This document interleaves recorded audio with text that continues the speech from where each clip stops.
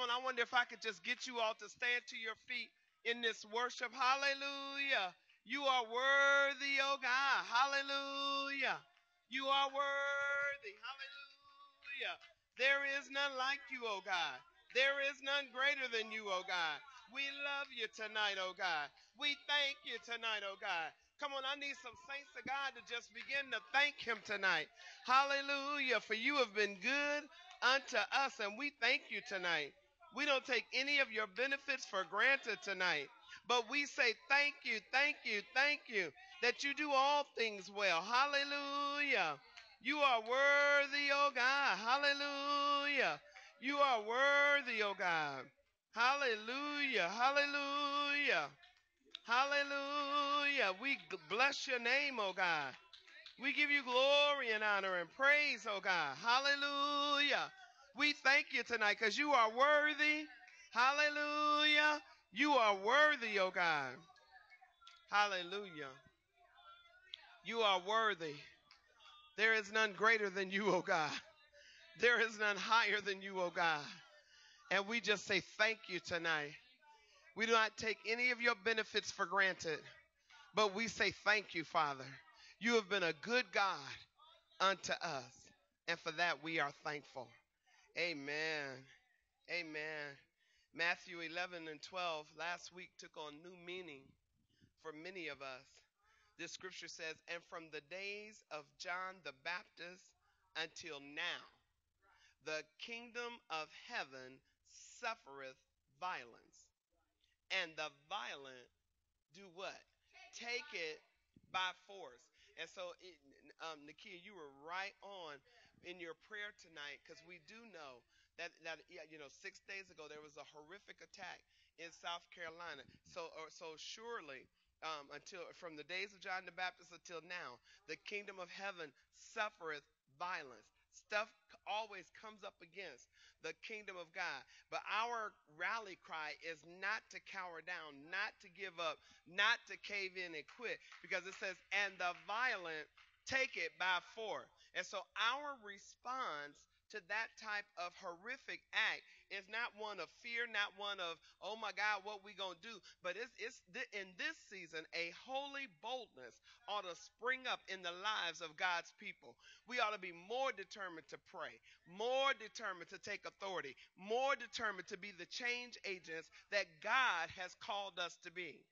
Amen. And in this season, God is strategically placing many of his people who are sold out. Somebody say sold out. Sold out to him. He's placing us in strategic places so that we can be the light in dark places. Amen. And so we understand that this scripture just became, even, not that it wasn't always true, but the events of last week help us to grasp that we are in a war. Look at your neighbor and say, we are in a war.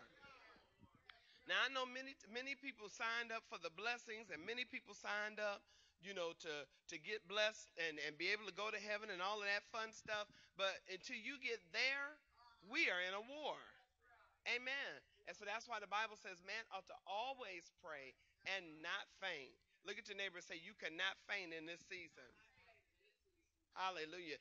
Good evening to our live stream audience. We are so thankful for you joining us week in and week out. And we just pray that you are being blessed by the lessons and blessed by the services as you are able to join us. And we just are thankful that you would even tune in with us tonight. Prayerfully, some of our Akron family is watching via live stream. So, y'all, I really want those of you that are watching via live stream, I really want you to begin to text us, email us. Let us know you're watching. Let us know, if this ministry is being a blessing to you. Amen. All right. Now, Kia kind of messed me up, so I'm going to have to go here for a minute. We going back to Romans. Now, I just had to say, God to me is amazing. And I know he is to y'all too. But it just seems, and it shouldn't be shocking. So let me say it this way. God has this ability to know what you need when you need it. What? Sometimes we don't think he does because we don't kind of see it clearly. And especially, watch this, when you have to go through adverse things. I'm reading Dr. Sam Chan's book right now called Leadership Pain, and it is such a blessing to me. I wish he had wrote it like 10 years ago. Because one of the things that I don't think we clearly get in the body of Christ is that many times our growing moments are birthed out of pain. Think about your own life. We get to know God better. We pray more. We're a whole lot more focused many times as a result of pain. But we tend to live our lives all never wanting pain to come. We want things to be just wonderful. We want everything to be easy. We want everybody to like us. We want everything to just go. We want God to line up with what we want. Amen. God, if you would just do this and we could do this and everything would be all right. Anybody ever prayed like that? But sometimes, look at your neighbor and say sometimes. Now, the growth process, say that. The growth is going to involve some pain. Now, it's interesting, and please hear me when I say this. We have to, in a flash, make the decision how we're going to respond to pain. Y'all listening? Because as quickly as the pain comes, that's how quick the enemy is right there to try to cause you to react negatively.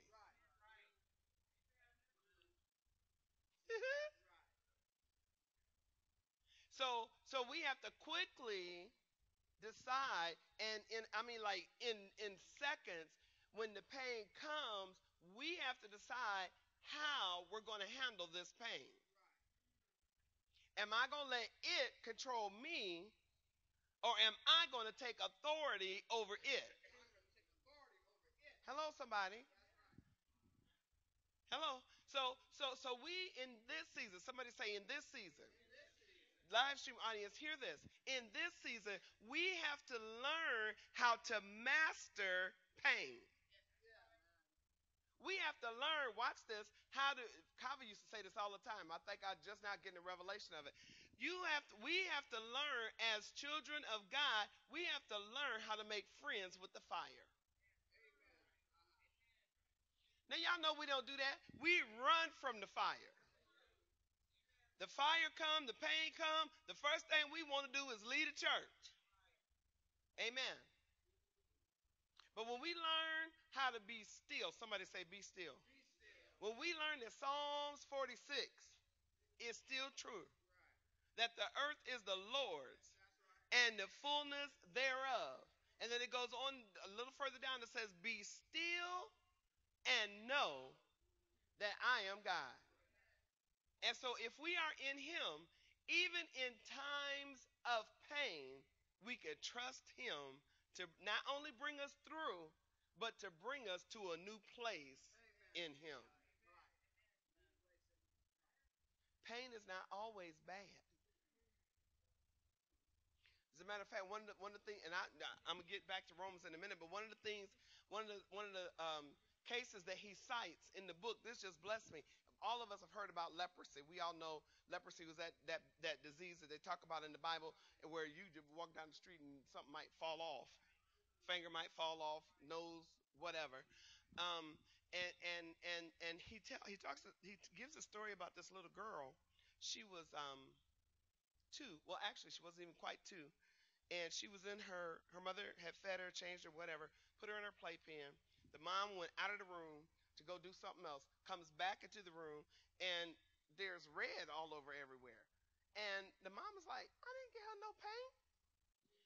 Here this little girl has bit off the tip of her finger, and she's using the blood to play in.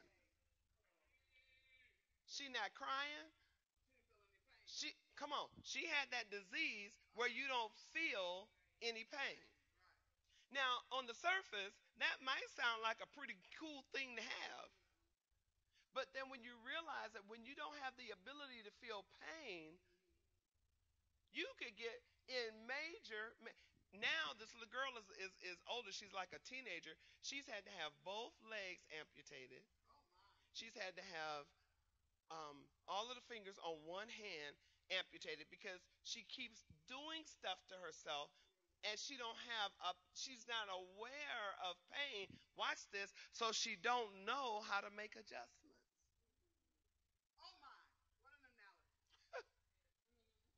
Look at your neighbor and say, pain will teach you how to make adjustments.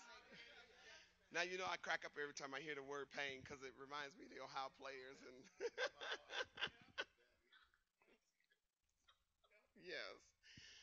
And so I just felt like it was necessary to start this with, instead of running, instead of wanting to throw in the towel and quit, instead of getting mad and going on the attack, sometimes we have to just say, okay, God, you allowed this for a reason. There is something you trying to teach me in this. And I'm going to be still until I know what you are saying. Amen? All right, so Romans, we're going to go to 14. I believe that's where we left off last week. But let's stop by 12 for a minute because this is really the crux of why we've been teaching this study for so long in the book of Romans. Y'all at Romans 12? Let's read verses 1 and 2. It says what? I beseech you, therefore, brethren, how? That you do what? As a what? As a what kind of sacrifice? Okay, so and what else? Holy. Uh-huh.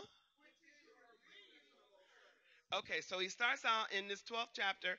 I beseech you, therefore, brethren, by the mercies of God, by the mercies of God, it's going to take this ain't something you just wake up in the morning and decide you're going to do. Amen. Over there in Lamentations, what does it say? It is of the Lord's mercies that we are not consumed, for his compassions fail not. Great is his faithfulness. Right? Is that what it say in Lamentations 3? His mercies are new how often? Every morning. So come on, because you need the Lord's mercies every morning. We live in such a crazy world, we can't survive on yesterday's mercies today. Amen. So then here he says, I beseech you therefore, brethren, by the mercies that God has given you. Are y'all listening?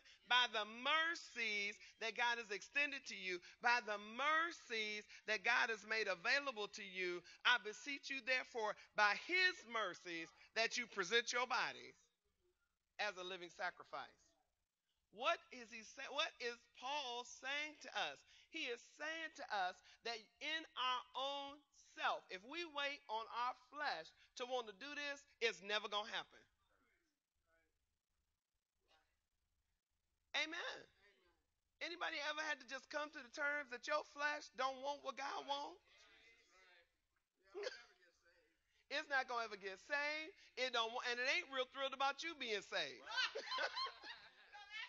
Truth be told, if flesh could get you not to be saved, he'd be real happy. Because there's still some stuff for every one of us in here. There's still some stuff from our past that flesh is waiting on the opportunity to do again. That's why certain songs take you back to a certain place. Amen. So he's saying, I beseech, I beseech you, therefore, brethren, not in your own strength, because in your own strength, you're not going to get there. In your own strength, you might have a good day, maybe two, but if you something gonna happen, the enemy gonna see to it that somebody say something, do something, suggest something, forget something. Y'all getting me? So he gonna see, because the enemy is no good. Please understand, the enemy, you can't never make friends with that joker.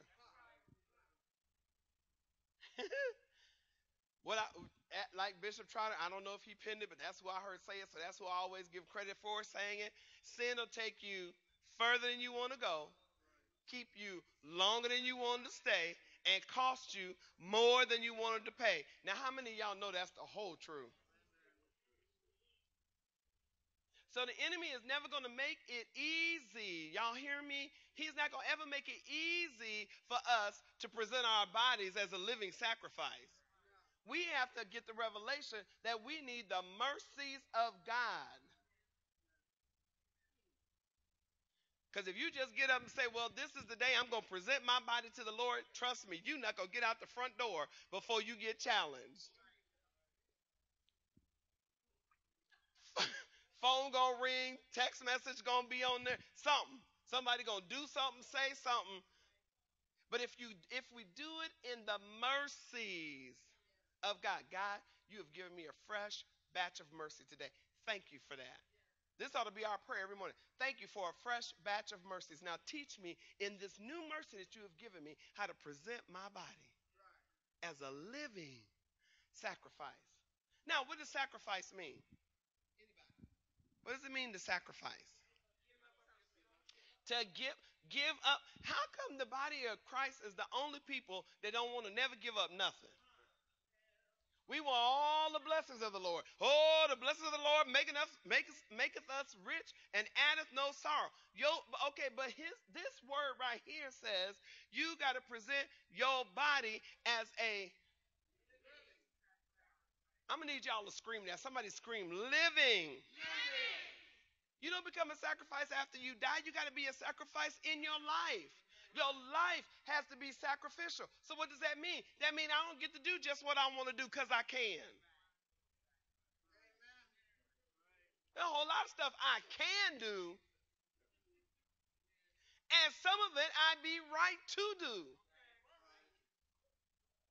But Paul said, all things are lawful. Watch this. All things are lawful, but all things are not expedient. So just because I can don't mean I should. Teach, overseer. And this is for all of us. Please, I'm not singling nobody out about nothing that you're doing. I'm just teaching the word of God. If we gonna grow in Him, there's gonna have to be some sacrifices made. Now we don't want to hear nothing about that. We just want the blessings. God, if I pay my tithes, you're supposed to open up the windows and pour out a blessing. Well, maybe the sacrifice is you got to clean out some stuff so there's some room.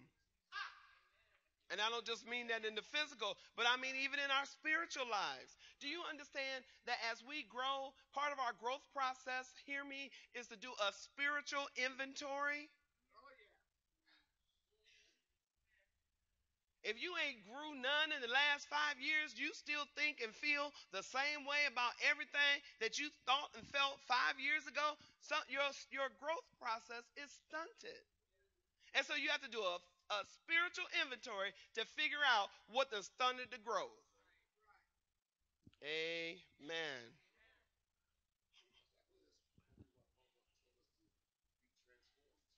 Yes.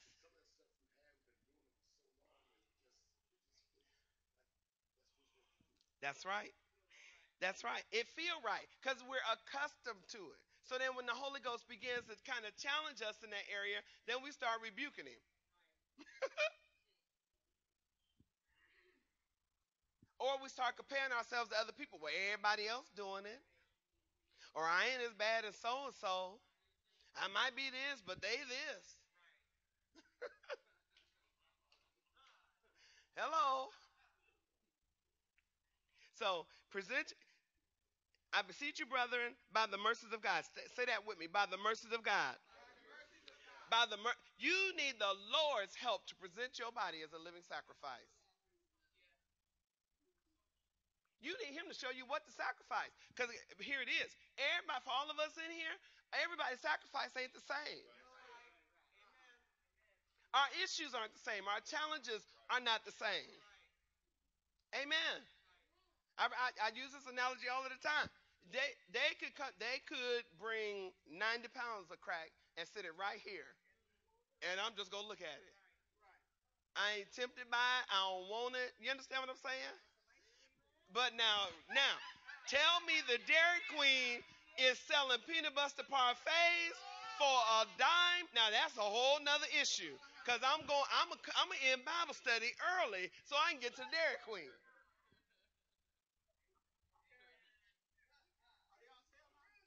I don't know, but I think I should put that in their spirit, don't you? That peanut butter parfaits need to be on sale this weekend. So then, right after, present your bodies a living sacrifice, holy. Somebody say, holy. Please, ma'am, please, sir, don't get it twisted. Holiness is still right.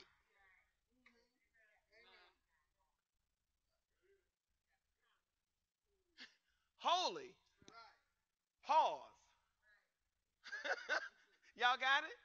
That's still the goal. Now, yes, we are very accepting. God gave us the name Kingdom Grace so that we would be welcoming and accepting and create an environment where everybody feels comfortable. Everybody can feel like they could come. That's why we don't do all of that dressing up and all of that stuff, because we want people to feel comfortable to come as they are and sit up under the word and let their lives be transformed. But that is not a license to just do whatever we want to do. Holiness, somebody say it, holiness is still right. It's still the goal. Now, we might be at different places towards holiness, but that's still the prize. That's still the goal. Because when we exemplify holiness, then we look like Christ.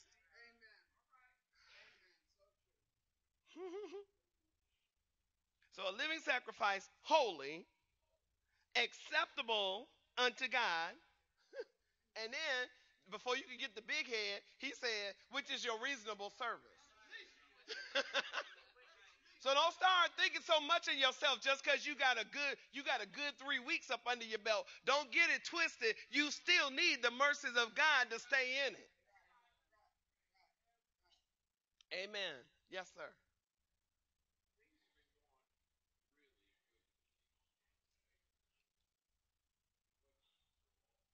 Right.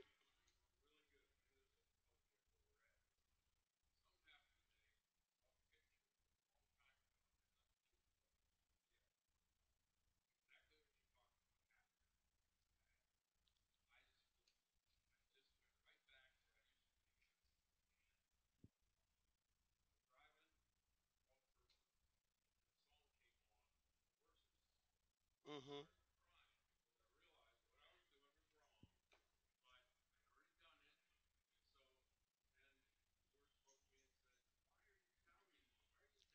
Right. Now okay, now that's good. Can I use that for about 30 seconds? Because that is exactly how the enemy operates. Sometimes we are walking in the blessed place, and then here come the enemy with some reminder of something that used to be, and instead of staying in the blessed place, we look up and we didn't let that joker take us all the way back over here. Because I'm sure you didn't wake up this morning thinking, well, I'm just gonna go back and test the waters or whatever. I'm just want to go. I want to go visit. Don't that never happens. We don't wake up saying this is what we gonna do. So the enemy, through the power of suggestion, somebody say that, the power of suggestion. Through the power of suggestion, he tries to take you, whoever said it, off your square, take you back to a place that you said